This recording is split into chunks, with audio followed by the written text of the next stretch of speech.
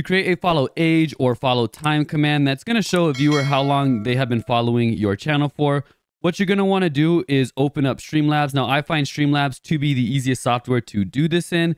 And so I'll put a link to Streamlabs down in the description. Once you're inside Streamlabs, go ahead and go to your dashboard right here and then click on the dashboard home. Now it'll open up a new tab for you. Once you're inside here, you're going to want to go on the left side here and go to Cloudbot all the way up here.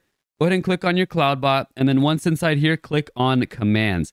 Now you're going to want to make sure that Streamlabs is a mod in your channel and that you have Cloudbot activated, as you can see right here.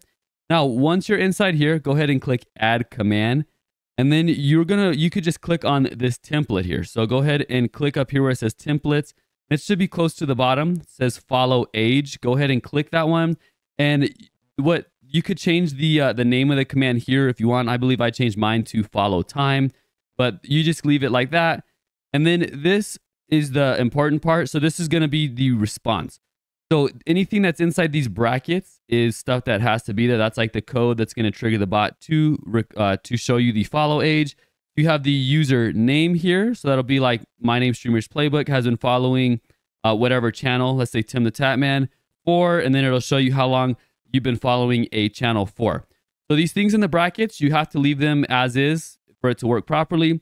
But anything here like has been following for, or you can even add words after this if I wanted to. You can adjust those things to make it more creative or more to your liking. Once you've done that, go ahead and select where it's going to reply to, whether that's chat or to a whisper, and then who it's going to reply, who has the permission to use this. So everyone, regular subscribers, etc. Once you have all that filled out, go ahead and click confirm. I'm going to click close for mine because I already have a follow command. So I'm going to show you what mine looks like right here. There it is. And then so what's going to happen now, if I go to my Twitch channel and I go ahead and click on my chat, and you're going to see that I type in here follow time, because remember I said that's the name of my command right there. And you're going to see that it takes a second and then it's going to pop up right here. Streamers Playbook has been following Streamers Playbook for not available. And the reason it says that is because I can't follow myself. But if you were to use this in another channel, it'll show you how long that channel or that person has been following you for. If this is helpful, like the video and subscribe for more tips.